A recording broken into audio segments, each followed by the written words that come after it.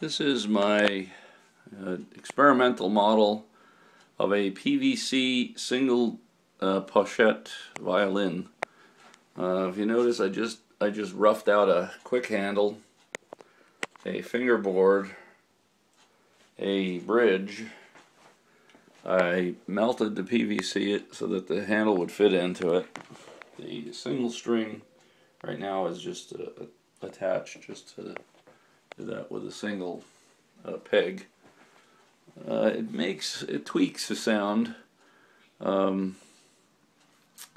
It has no nut, which I think is also avoiding it, and I'm thinking of putting two holes here and here to try to get it to project a little more. It projects out the end, but so you can see the idea. It makes a quieter sound, which is good, because if you want to practice in a home, you can. So that's what it looks like. And then I'll do 3 strings and fix up the pegs, maybe. We'll see.